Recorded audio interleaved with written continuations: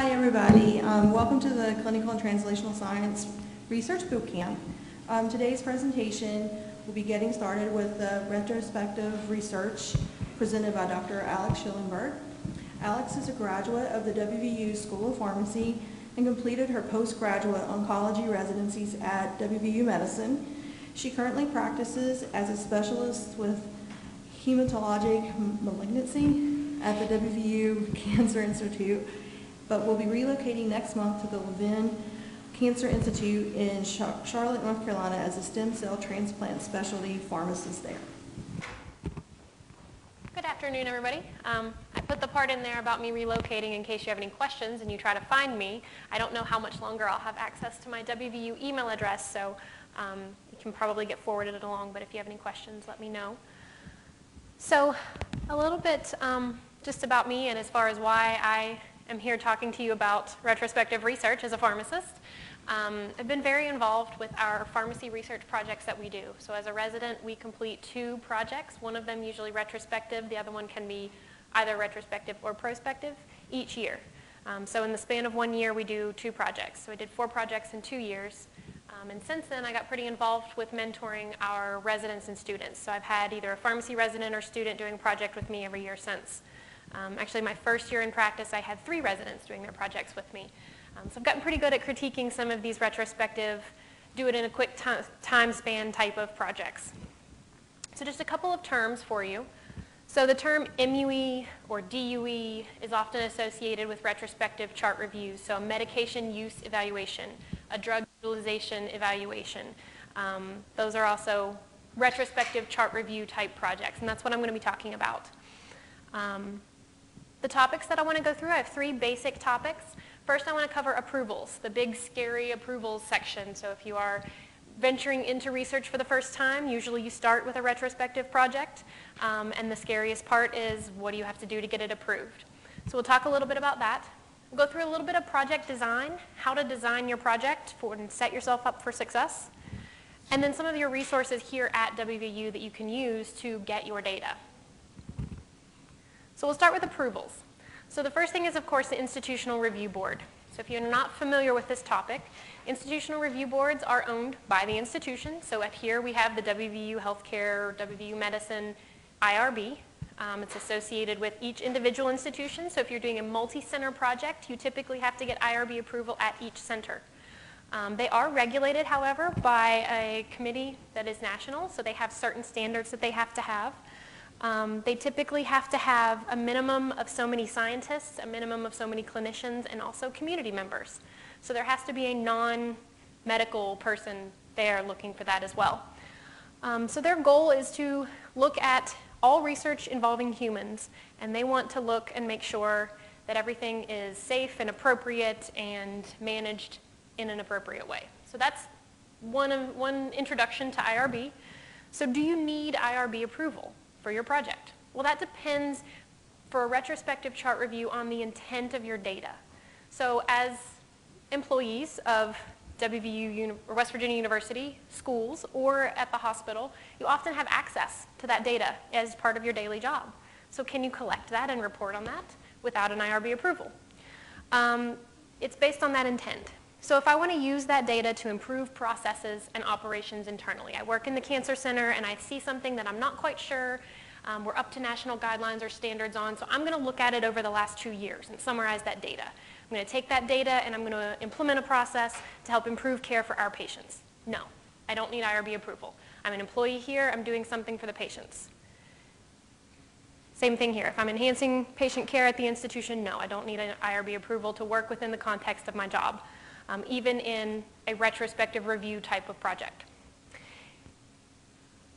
If I intend to publish this data, even completely de-identified aggregate form data, if I'm publishing it at all, you need to get IRB approval. If you intend to contribute to the general knowledge of the public via a poster, a meeting presentation, a newsletter publication, anything that leaves the walls of this institution, yes, you need IRB approval. So that's kind of the general way to break that down.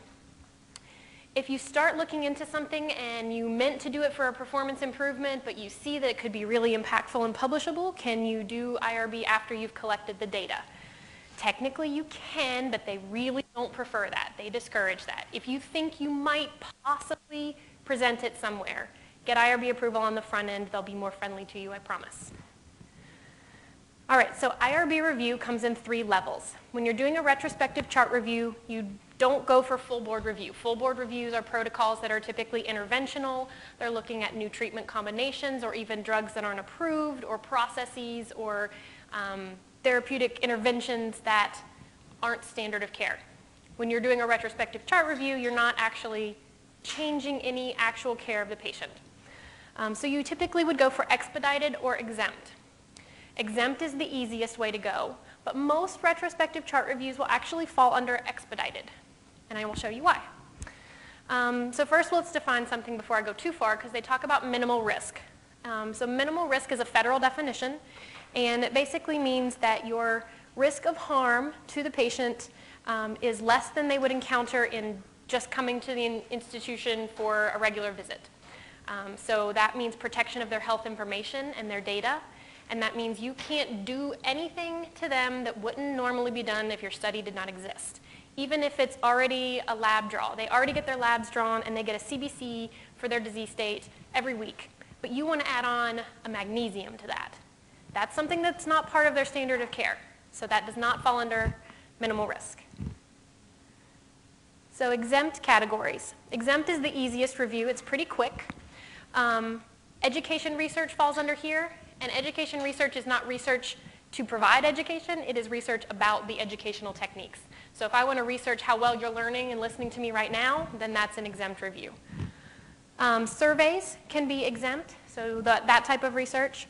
The one that most of my students think that they can apply to theirs is this number 4, analysis of previously collected anonymous data. That is anonymous data. So if you're going into a chart and you can see the patient's name and you can record information that from their visit that is personally identifiable to them, that is not qualified here. What that means is if I had a student 2 years ago who collected a whole bunch of data for a project that's de-identified and did something with it, and now we want to go back and look at that data and maybe answer a different research question, she can look at that data that's already collected and already de-identified and do a project, and that would be exempt. But if she goes back into the chart at all, you have to go for expedited. So the expedited categories are kind of wordy. I'm not going to go through a lot of them.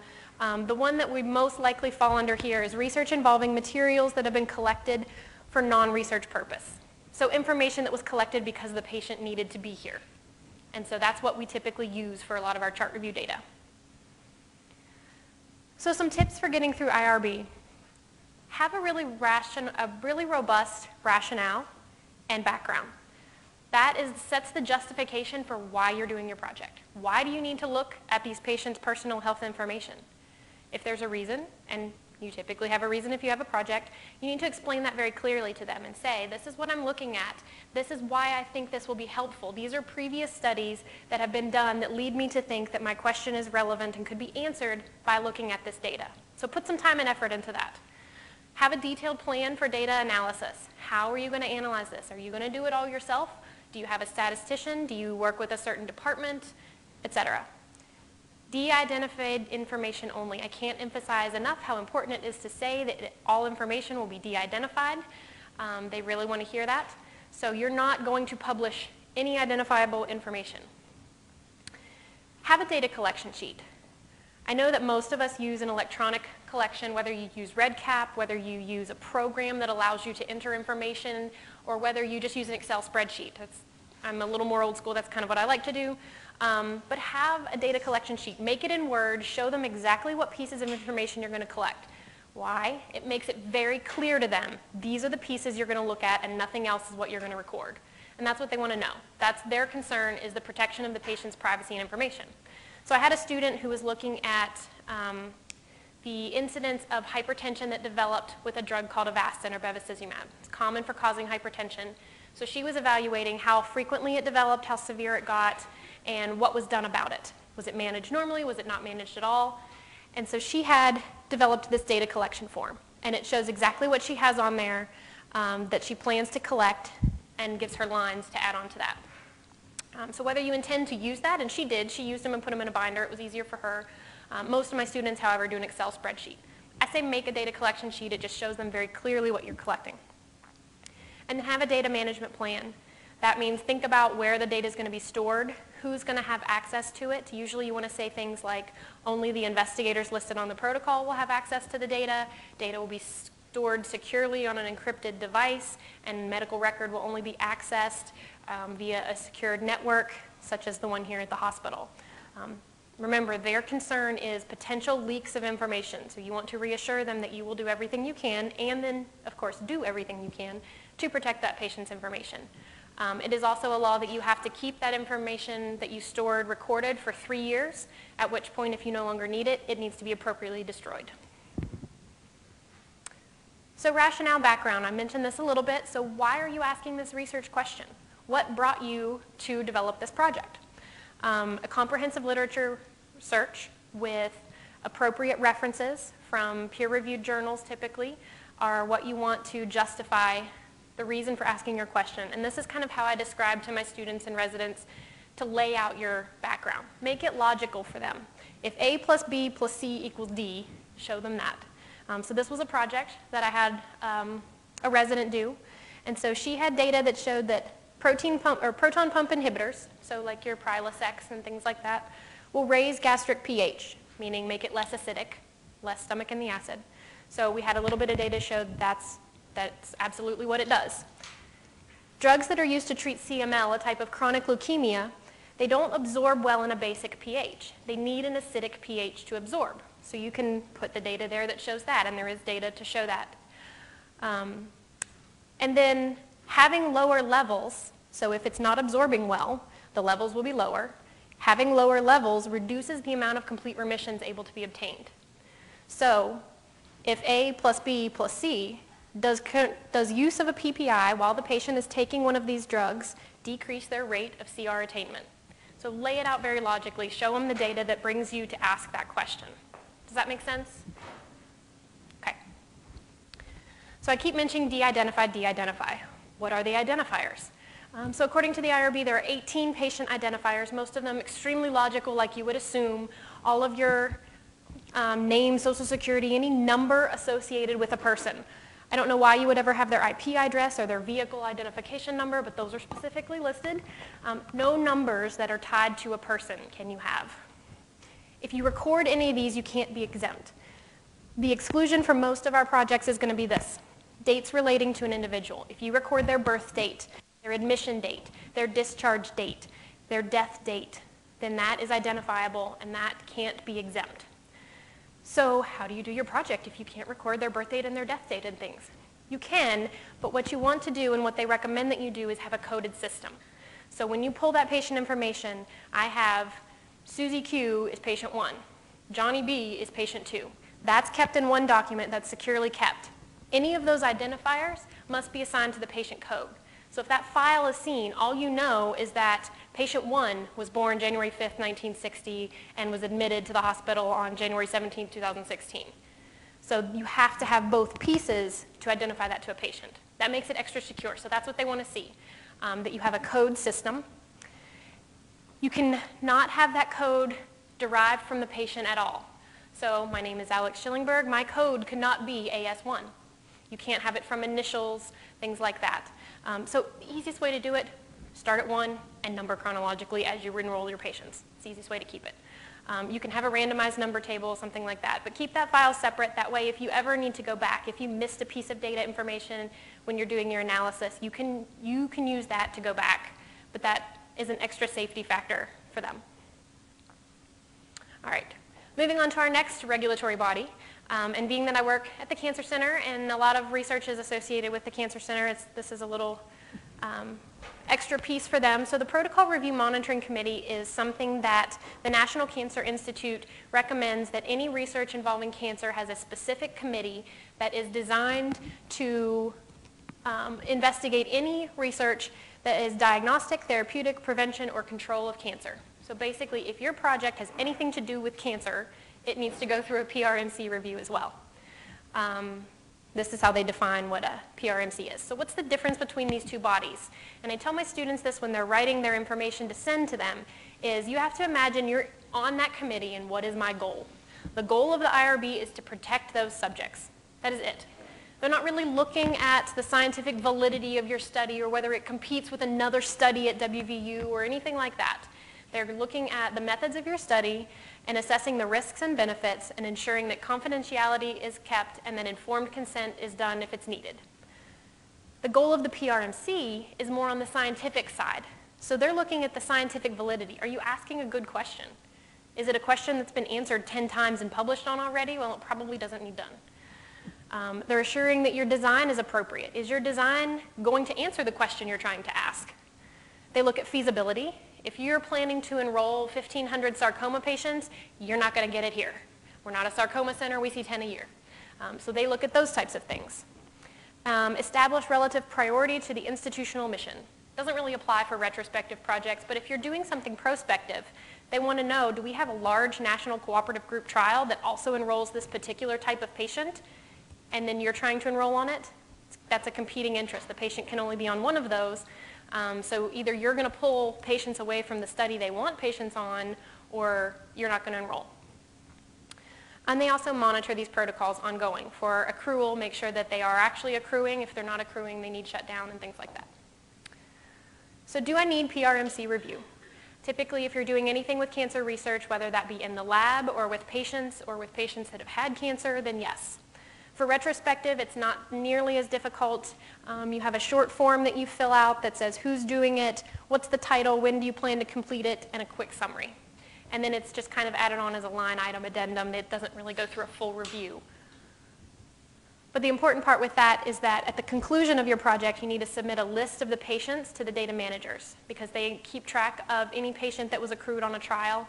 That's good for the numbers of the cancer institution, and we want all the work that you did to also benefit the people that we work with and for. It helps our cancer center attain reputability and credibility as a research institution. All right, so the fun part, project design. What do we need to know about project design? So I mentioned research question a couple times. So this is your clinical question that you want to ask. You need to have appropriate and sufficient rationale. That's your background and justification. Your data endpoints need to support your primary objective. That sounds like an obvious thing, but sometimes it doesn't quite happen. So what I mean by that is the actual pieces that you pluck from that chart should support whether or not that question gets answered. Data points that are available in retrospective nature. So you have to think about this. You can think of great questions and ways to evaluate those great questions, but when you go in to look at the patient's chart, is that information available? Now with EPIC, we have an intense amount of information available in those charts. The way that it's pulled and reported is sometimes easier than other ways. So you have to kind of have a little bit of familiarity with how that information is kept in order to know what you're going to get from it. Example being, one of my residents is doing a project now where he's evaluating whether a particular drug interaction increases the risk of mucositis, so breakdown of the mucosal lesion in patient's mouth during transplant.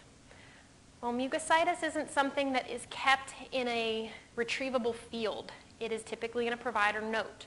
So you are dependent on whether I write it down that day or whether she writes it down that day. And if she sees me and I write it and the next time she sees her and she doesn't, then you're going to get missing data points. Also, you can't run a query to pull things like that from a note. So if your main endpoint is dependent on subjective providers writing that in a note, it's going to be a lot more difficult of a project. You're going to spend a lot more time digging through notes, reading and looking for things, as opposed to if my primary endpoint is pain score, that's something then that the nurses will enter into a flow sheet. You can pull that information with a report. Some places are easier to pull with reports than others, but we'll talk about that in a second. And the other thing to remember is difference in units. So if your study needs to collect urine output, how much urine output a patient has, and you're doing this study in the medical ICU, then they are fabulous there about documenting urine output. They do it religiously, 3 times a shift. If you are getting a patient on the family medicine service who's up on the floor, they don't ever document urine output. So you're going to have zeros for all of those data points. So knowing what is documented in the units and the patients that you're looking at is really important. So do a little pre-work. Pick a patient that you think might qualify for your study and just kind of browse through their chart and see what kind of things get recorded. talk to a practitioner that works on that unit and say, hey, do you guys routinely check for QTC interval when you have a patient on Zofran? If they say no, you're not going to be able to evaluate QTC prolongation for patients on Zofran in that unit. Things like that. Common occurrence versus rare. So an example with this was a project that was done on the incidence of DVTs in the pediatric unit for patients receiving Lovenox prophylaxis. It hasn't really been studied. Well, DVT incidences are fairly uncommon anyway. We're talking 1 to 2%. So in order to show statistical significance with whether one group has more DVTs than another group, you need like 800 patients. So it's not something that you can show a difference of in a small single-center study. So it's really hard to interpret that. What we ended up having with that person's project was she had about 100 patients in each group, and she had like 2 DVTs in one group and 3 DVTs in another group. Does that mean a lot? You can't really say. So when something is very, very rare, it's hard to determine in a small single-center study. All right, so a note on secondary objectives. I often will see students present their primary objective. It's a really good, really clear primary objective, and then they have like 14 secondary objectives. So really try to narrow the focus of your project. Your primary objective is the main reason for doing your project. If your secondary objectives will supplement that, then that's good. If you can get very similar data, similar patients, and supplement, you're also going to look at this. An example is I have a student that was doing a project looking at the time to antibiotic administration in the cancer center. So from documented fever to antibiotic documentation. That was primary objective. Secondary objective was time from fever to the order entry. So really clarifying that. How long did it take us to get the antibiotic to the patient? Well, was that from the order time, or was that from where was the holdup? Was it putting the order in, or was it after the order was put in? So that was a clarifying sort of secondary objective. But you could go on and on and on and on and on with those things, and what you're really doing is you're watering down and diluting away from your primary objective. When you present data on this, you want to be able to say, this was the question I asked, and this is the answer to it. Maybe you found something else here and there, but you don't want to have so many secondary objectives that you dilute that down. The other part is that it makes that interpretation very difficult, and it decreases your power. You're not powered for any of those secondary objectives, so you can't make any claims on that. Your power calculation is always done based on your primary objective. Oh, and then there's this common concept too. So if you don't validate your primary endpoint, you can't really say you have significance of any of those secondary endpoints. So you're taking a big gamble. If you don't find value or significance in that first one, you did all that extra data collection to not really be able to say much and not make any definitive statements in your conclusion, just things that appear to be or suggest something. And that doesn't really give you a strong paper if you're attempting to get it published.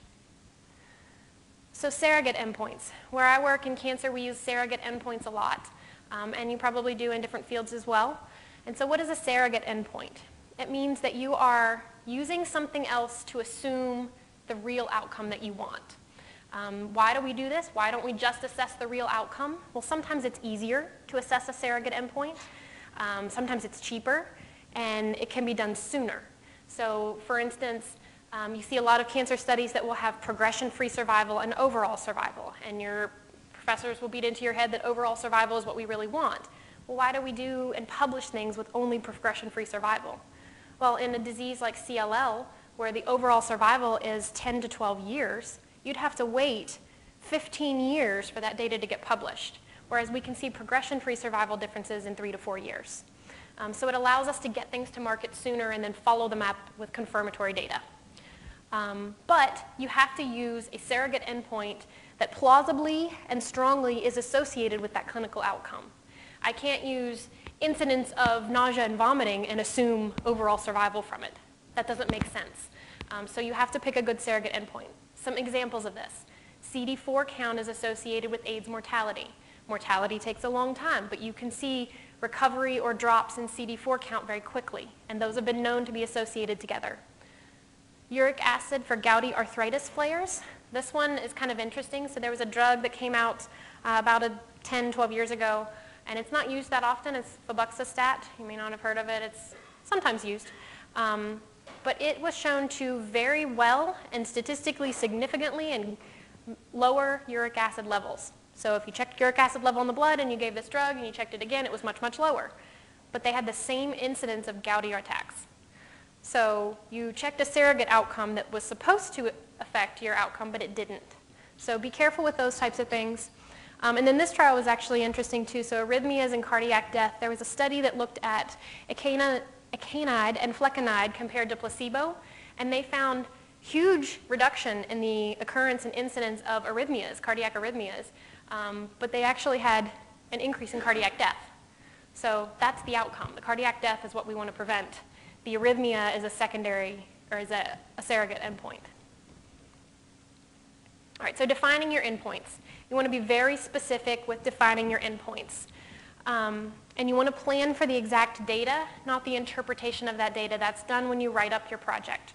So an example is, I want to see the incidence of hepatotoxicity development with drug A. Okay, great. How am I going to define that?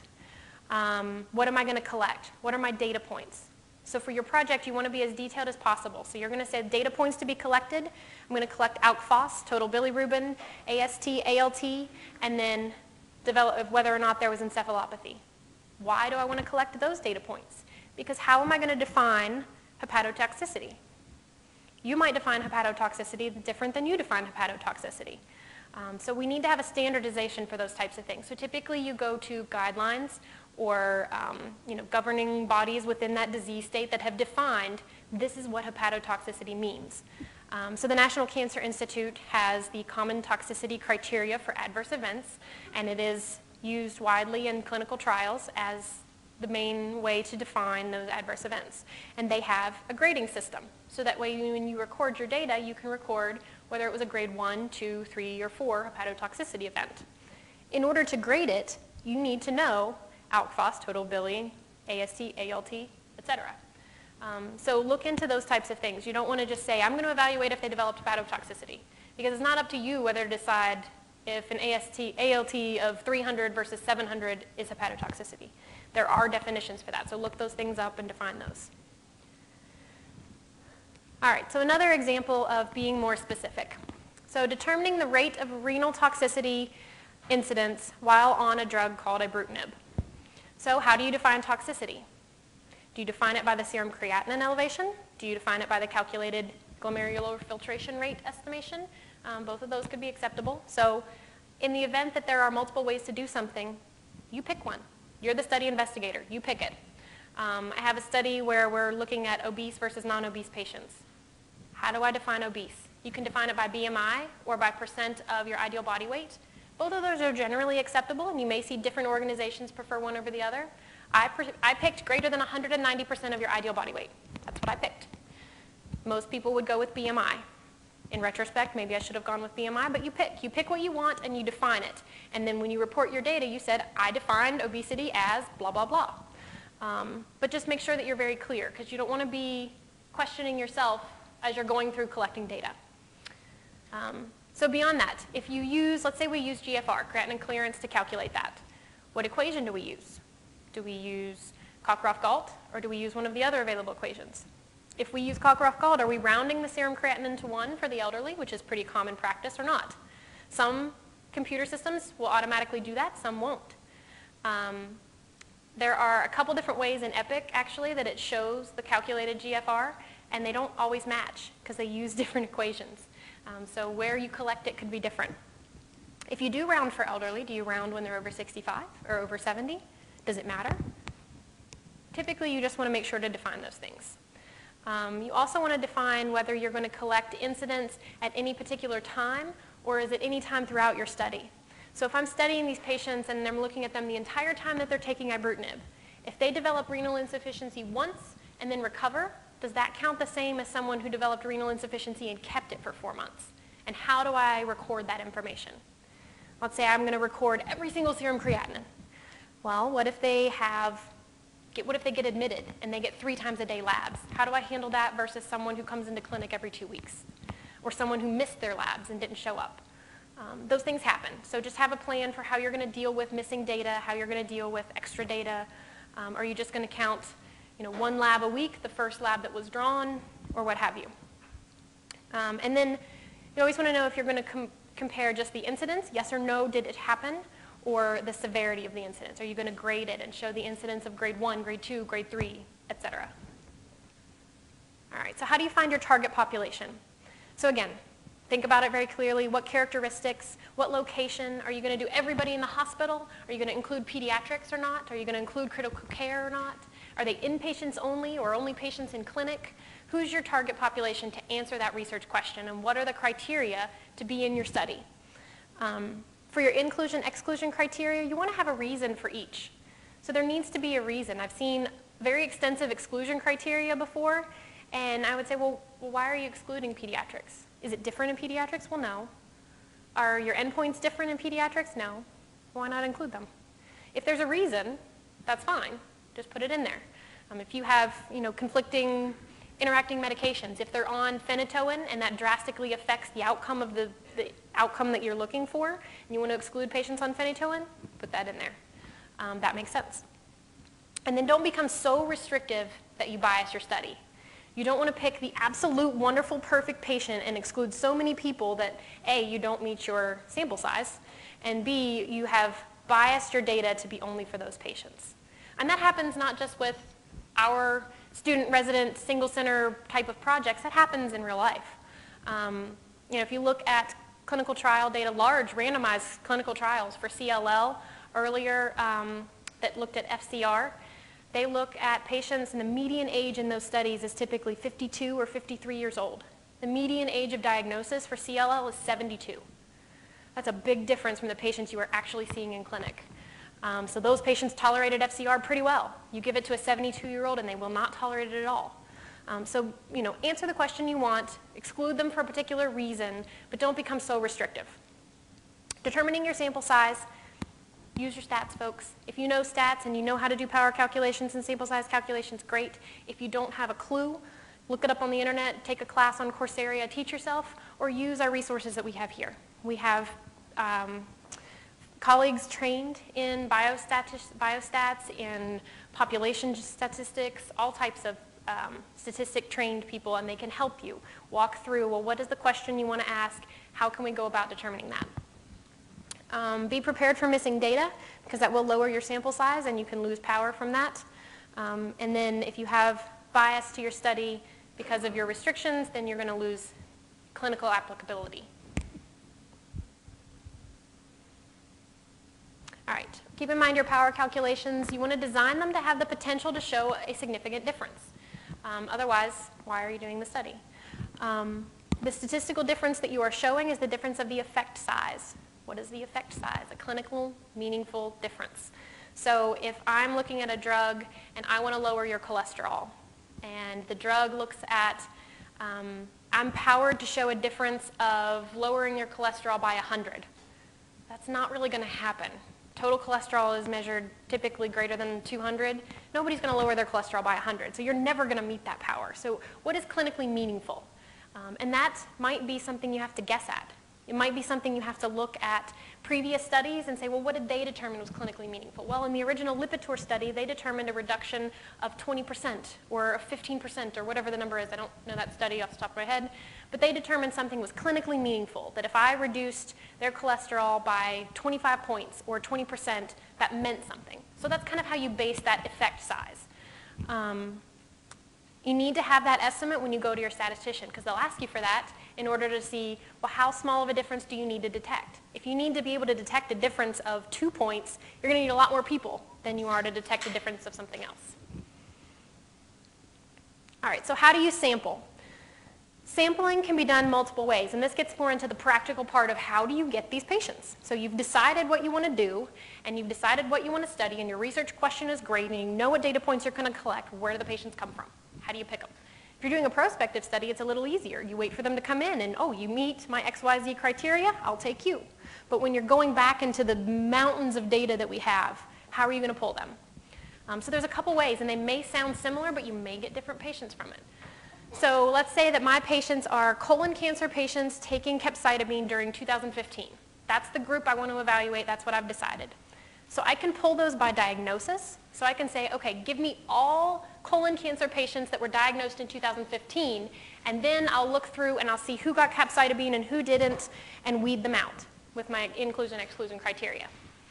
You can go by time period and say, okay, give me everybody in 2015 that had a diagnosis of colon cancer. And so that doesn't mean you're just your new diagnosis. That means they may have had colon cancer for 10 years, but we saw them and they had colon cancer, so now they're in your group. Or by drug. So I can say, okay, I want everybody that had capecitabine during 2015, and then I'm going to look for colon cancer patients. And so they sound like the same group, but you may get some variances based on how that data is pulled, based on whether patients follow up here long term. They may follow up with another physician. We may get referrals. We're a big institution, and so some of those data points are a little different. Prescription versus administration. When you're pulling things that have to do with a drug, that's really important. So if you pull drugs that are administered, means given by us, that means they were either given it in our infusion center or our hospital here, or the Chestnut Ridge Hospital, but one of our inpatient units, that data is easy to pull. That data, we can get you a lot of information. We can get you dose. We can get you the exact time between the doses that it was given. We can give you all the concurrent medications. If you want to go by prescription, which is often more real-life applicability, it's a little bit harder to pull.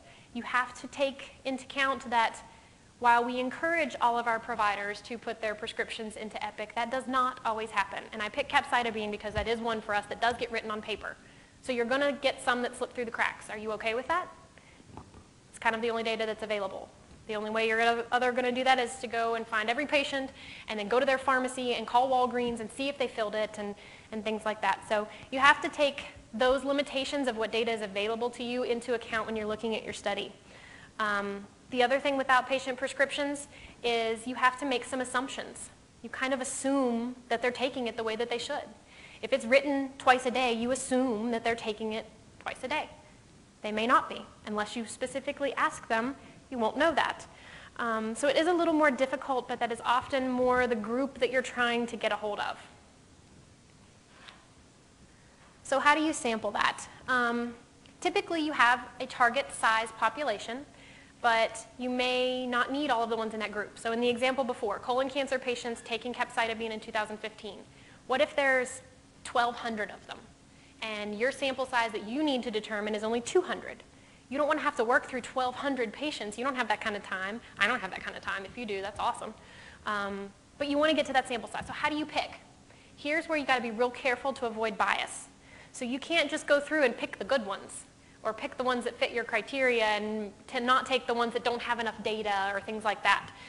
So there's really two ways that are most appropriate.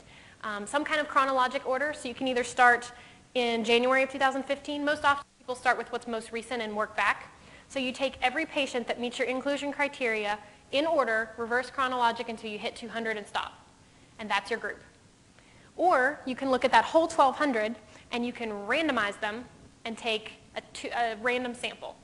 That typically you need some help with the data people to do that, because you have to pull all 1,200 and then randomize them in a truly random fashion. And then I talked a little bit about inpatient, outpatient with prescriptions, but that changes the level of data that you get and where that data is located for a lot of things. Vital signs are located in different places. Notes are located in different places. So there's some different things you have to take into account. Inpatient is a lot cleaner. The data is readily available. We can pull reports with a lot of that stuff that happens inpatient. Labs are a really good example. We can pull things off of labs. I can have someone pull a query for any abnormal hemoglobin and pull all those patients. Outpatient, you're not going to get that as clearly. The labs may report the same way if they were drawn here, but we have a lot of patients that get labs drawn the day before at their local facility. They bring them with them or fax them in, and then they're inputted into our records. So we can see them, but they won't pull with that query. So it makes things a little more complicated. It's great for the patients. We love offering that service to them, but you have to know the limitations of your data. All right, so running towards the end of my talk here, what are some resources available to you here to actually do some of this retrospective chart review? So the ones that I'm going to hit on, we have a West Virginia Cancer Registry. It's a statewide registry. We have the WVU Medicine Strategic Analytics Group. We have the Oncology Quality Coordinators if you're working specifically in cancer, and I wasn't exactly sure what group this was, and that's where I come from, so Little word on those. And then, of course, this is your WVCTSI Research Bootcamp, so you have the WVCTSI resources available to you as well. And then you can do your own searches. So what is the Cancer Registry? So the Cancer Registry is funded by the West Virginia Division of Cancer Epidemiology. It receives both state and federal funding so that we can keep track of things. There are so many reports out there and available, and the more you look into something, the more data you find about car crashes and drunk driving, and there's people that have all data collected of all sorts. Well, this is ours. So this one was started, and you can report from 1993 onward. So it's gotten quite a large repository of information now. And it can determine the incidence rates by site, by sex, by race, by geographic location within our state. And it looks at trends. You can actually access de-identified summary data, so in aggregate form, via the website cancerregistry.wv.gov. So if all you need is to see what the incidence of stage 2 breast cancer is in West Virginia, you can find that there. If you need case information, so if you need to look further and see, okay, of those new diagnoses of breast cancer, how many of them were taking this drug? Or how many of them got a mammogram at the appropriate time? Those types of questions, you need case level data. That means individual patient data. That can be made available to you. However, if you want the entire state's worth of data, you have to submit a request that has to be approved by their epidemiologist. So again, that's another approval, and it's going to be pretty detailed. For them to release to you case-based data, they need to know that your question is legitimate, your data storage is appropriate, etc. If you only want our site, so these are our patients, we have access to our data. You can go see our data manager, and she can give you that information because you're one of ours. You still need IRB approval if you're going to report that data out, but that information is a little easier to get. Of course, if you want to go through the Cancer Registry epidemiologist, you can get the entire state, so your study's a little bit stronger, a little more robust. You've got a lot more to work with there. So some pluses and minuses. But Pam Motes, and that's her email address, she is, and I believe you have all these slides and you can post them later for them, so you'll have all this contact information. But Pam her job is our Cancer Registry data manager. That's what she does. So if you need our patients, she can help you out with that. All right, so WVU Medicine, our big giant hospital, strategic analytics. We have an entire department named strategic analytics. Sounds like a really cool name. Kind of wish I was in that department. So the purpose of this department is financial planning and continuous improvement for cost reductions and savings. So keep in mind that when you're using this department. That's their goal, is to plan for the institution. So they have mountains of data and can pull very extensive reports. But when you're talking to these people, you have to remember that while they have very important clinical data elements, they're not clinicians. They were computer engineers, computer science majors. They are excellent at data management and can do all sorts of reports that I can't even fathom how to make. But they don't understand why you need a serum creatinine for someone who is on dialysis. Those types of things. They don't logically go through the process you go through. So be very clear in what you're looking for and how you want to pull it. And you'll get really good results, but don't expect to be able to say, oh, I'm looking at this and I need to find this. That's a different level of training. You can get a ton of detail. They can pull all sorts of things for you. I had her pull a report. I wanted to see patients that I have in the stem cell transplant unit are on a drug called Bactrim prophylactically, very low dose to prevent PCP pneumonia. I have a lot of UTI development. Bactrim is our standard first-line treatment for UTIs here. So I wanted to see how many of these patients that had been exposed to a low level of Bactrim had a resistant organism in their UTI that ended up being treated with Bactrim. So she was able to pull for me all patients that were seen in the cancer center that had a positive culture from a urine sample and were taking Bactrim. So I got a really nice list of patients that I already knew they had a urine culture drawn that resulted with some bacteria, and they had a prescription for this low-dose Bactrim. So I could weed through then and find out my exact group. So I looked over 5 years of data. She sent me a list of about 50 or 60 patients. By the time I weeded through the exact group I needed, I had about 28. So out of 5 or 6 years, the 28 patients I needed to look at were given to me. So it's very helpful. Kim Evans is their lead analyst, so she's probably your contact. Depending on time of year, they get pretty busy, so you may or may not get an instant reply. They have a couple decision support analysts there. She's at the head of that, but they're all located under the strategic analytic group. You do need IRB approval before they will give you your data. They're not going to just pull all kinds of reports because you're curious about questions. You need to have an IRB approval when you go to them. And then again, remember, they're not clinical or oncology trained. These are mathematicians, engineers, computer science folks, and they have their own specialties and expertise, but we're speaking different languages. So sometimes I don't understand what she's telling me when she's doing certain box parallelogram analyses, and she doesn't understand what I mean when I say I want low-dose Bactrim. May take several emails. It may be helpful to set up a face-to-face so you can tell them what you're looking for and get those questions instead of through 12 emails, just in a quick 10-minute face-to-face. And also keep in mind there are 5 or 6 analysts for the entire health system, not just our hospital, the entire statewide health system. So they get very busy. Just keep that in mind. Another resource, if you're into cancer research and oncology projects, are our oncology quality coordinators. That is their job title, so they have lots of information for us. They aggregate data for our patients, and the purpose is for a lot of the accreditations that we do. So FACT accreditation is required to have a stem cell transplant program. ACOS is the College of Surgeons. Different organizations require a lot of reporting. So they have a lot of detail. Transplant data we have from pre-transplant until the patient expires, and we have data from how bad their DHD was, when did they develop it, how many times did they get this, that, or the other side effect, all in a spreadsheet for you. So if you're interested in either breast cancer or transplant and heme, those would be your contacts for those. No, I realize that's a little more subset type of patients. And then of course you have your Clinical Trials and Translational Science Institute, which is this group. Biostatistics support, clinical data resources, different funding mechanisms that you can apply for grants, and community networks of other researchers. And they also have this very helpful Integrated Data Repository, or IDR, which is a statewide repository of de-identified clinical information that you can access for different sorts of projects. They have tissue banking samples that are now available, and then I pulled this straight from their website. They now have over 2 million unique patients and streamlined the access and the application process to get permission. So that is available to you as well. In the last few minutes, I'll talk about doing your own reports, and I think this is helpful, especially as like an initial search to feel out what kind of information you're going to find in the chart, where you're going to find it, are you going to be able to get what you need? But be careful. Know what you're looking at. It's easy to falsely assume things, that you've gotten all the patients that you need and you really have gotten 1/10 of the patients that you should have.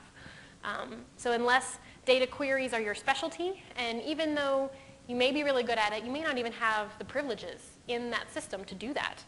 When I log in, Epic knows I'm a pharmacist. It knows I'm not a data person.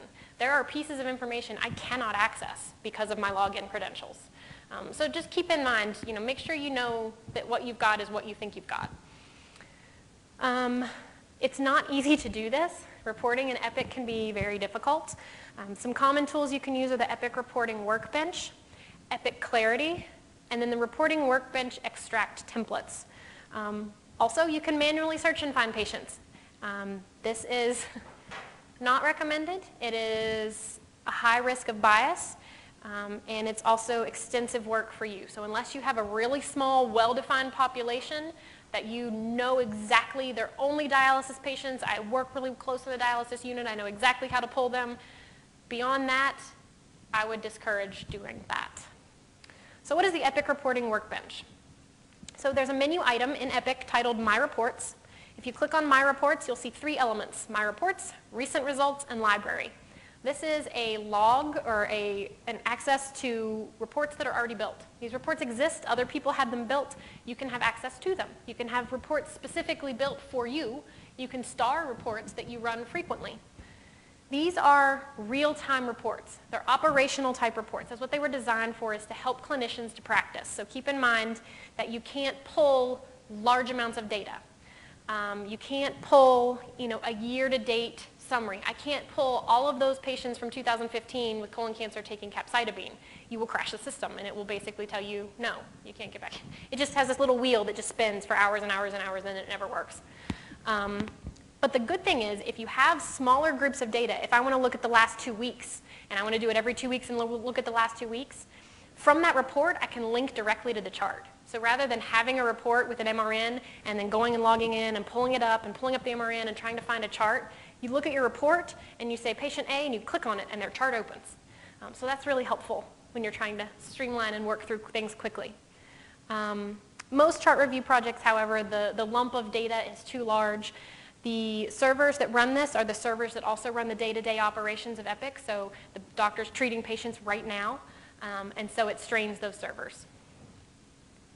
But this is how you do it. So within Epic, there is a function called reports. So if you do the Epic drop-down menu, you can find reports. You click on it, and you get reports and library. Library is all of the other ones. These are some of my favorites that I have used and that I run pretty frequently. So if I click on, which one did I run? Oral chemo. So if I click on WVURX Outpatient Chemo Orders Report, this report was designed and set up to run any prescription written for an oral chemo agent, and there's a classification that's a flag on the medication that's anti-cancer or not. So I can tell, is that flag there or not? Meaning, is it a cancer drug or not? So I'm only pulling those, and it's the last 7 days. So from the time I run it, it's that point and then 7 days previous. So I can see here, I can see the age of the order. This order was written 1 minute before I ran the report. So it was literally written in clinic as I was sitting there. I can see what the drug was, who wrote it, and what the order date was. And so this report goes back 7 days. They can't really do too much more than that. But for me, working in the clinic and I need to do oral chemo counseling, I can run that report twice a week and I can scroll through and see and just kind of eyeball, did I get to all of those patients? So that's what I mean by operational. So Epic Clarity is more often used for things that are chart review size reports. It's called a relational database. It's run by Oracle, and my ex-husband was a computer software engineer, so I know some of these terms, but I'm not exactly sure that I'm using them correctly. But they are software experts. There are people that are actually certified Oracle experts, which sounds like something really cool from the Matrix. It's not. It's just software engineering. But Oracle or Microsoft SQL are two of the servers that they use. They have its own server. So the Oracle, or the server, runs separate from the day-to-day operations of the servers that run Epic for the physicians and patients there right now. So it's able to query 10 years of data and not drain those servers and not slow everything down. So it can work pretty quickly. Typically, it's housed off-site. These are analytic reports, meaning they're not real time. You can't get things the day of, and so that's why they're not operational.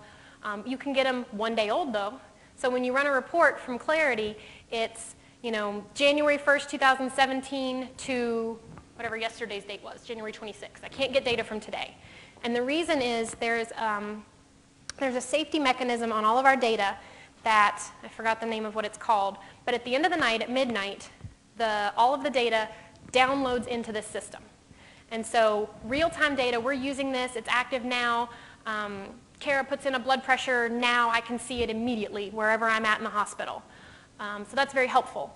But for the reporting data, you can't constantly be loading that into the system. It just doesn't function that way. So at a point when things are slow, typically around midnight, it all downloads into the server and is available for aggregating the data.